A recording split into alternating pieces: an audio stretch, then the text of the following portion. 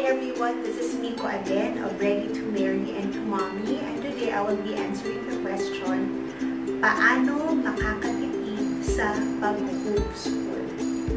Alright, so let me give you 3 things, but before I do that, let me just mention to you that I'm sharing this not because I am an expert on budgeting and on homeschooling, but I am sharing this to you because malalim yung bugot ko, okay? This because in the beginning, I was not matipid in pag-homeschool and kumbaga natutuwa ko. And what I will be sharing to you are not answers but basically my learnings. Okay, kung paano makakapagtipid sa pag-homeschool. So number 1 is that make sure that you choose your provider wisely. There are a lot of providers and if you would just go through them one by one, you would realize that some of them would offer you the same thing. However, there would be cheaper ones. So I just want you to do your research on that and find out who among the providers will just give you, you know, the same things, okay? Pero yung iba mas mura, okay? Hindi naman sobrang laki nung mura nila, pero you know, a few hundreds, makakatipid ka pa rin, di ba? Or if you are totally ready and brave, I would encourage you to do independent homeschooling. Sa independent homeschooling kasi we are not enrolled to any provider or to any school. That means that there would be no tuition fee that you would be paying. Yes, pwede po yun. Later on, what you just need to do is to go to DepEd and to take a test to make sure that your kid passes the test. So for example, nag-independent homeschooling kayo from grades 1 to 3, you will go to DepEd, you will take the PEP test, and magte-take kayo ng test na pang grade 4. And if you pass the test, that means that you could go back na to our regular school or maybe later on enroll with a provider. So please check on that, alright? So makakatipid talaga kayo. Una, again, if you would choose your provider wisely, and number 2, if you would aim for independent homeschooling. Number 2 is, makakatipid din kayo if as early as now, you would set your budget on homeschooling. And not only set, but stay on your budget. There's a difference between the two. Kasi ako, nung umpisa, I have a budget in mind, but I did not stay on that budget. So, magastos pa rin. So, set the budget and stay on the budget. Now, the question is, paano mo malalaman kung magkano ang budget mo sa homeschooling? I will ask the question to you, Mommy. If your child would be enrolled in a regular school, for example, i-enroll mo siya, magkano ba ang willing kang gastusin?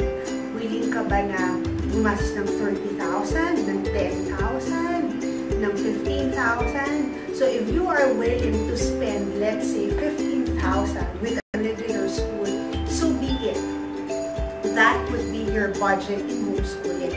Pwede nyo iset na gano'n. Or if you want, pwede nyo pang bawasan. Alright? Kung ang budget nyo sa regular school is 10,000 every school year, then you could just make it, for example, 8,000 and then you save the extra 2,000, right? So, yon. So, stay on the budget. That's very, very important. And the other thing that I did wrongly was at the beginning of our homeschooling. Actually, hindi pa kami nagsisimula.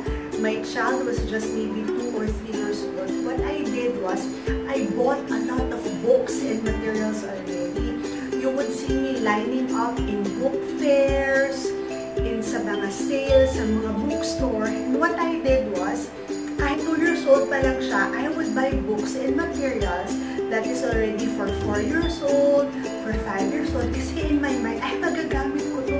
Ay, magugustuhan niya to. Ay, nakakatuwa naman to. So, kahit hindi pa kailangan, binibili ko na siya. Now, what happened was, when my son was already 4 or 5, I realized that most of the books that I already invested, he didn't like or he didn't appreciate. So, sayang yung mga libro. Hindi niya pala ito gusto. For example, kasi ako, when I was a kid, I love coloring books. So, ang dami ko nang biniling coloring books. Yun pala, at the end of the day, he wouldn't want to color.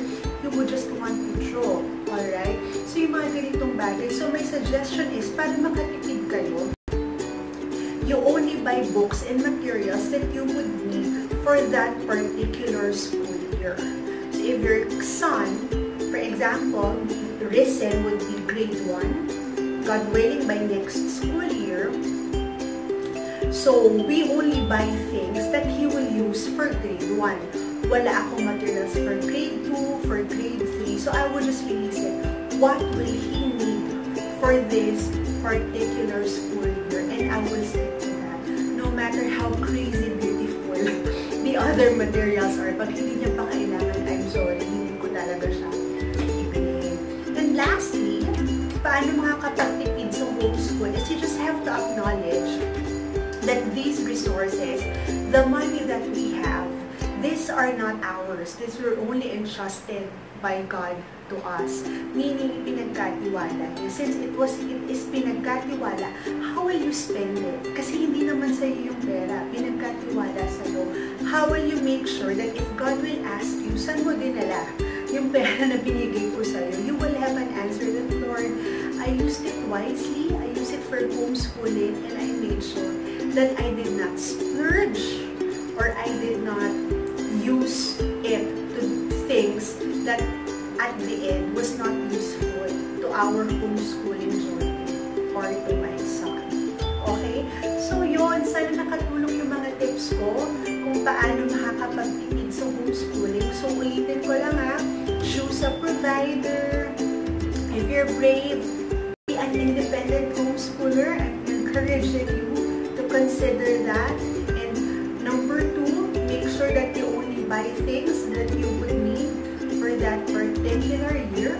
Okay, that's very, very important. Number 3, peg a budget and stay on that peg budget. And lastly, acknowledge that these resources are from God and we are just God's stewards. Alright? So thank you once again, and this is Miko of Ready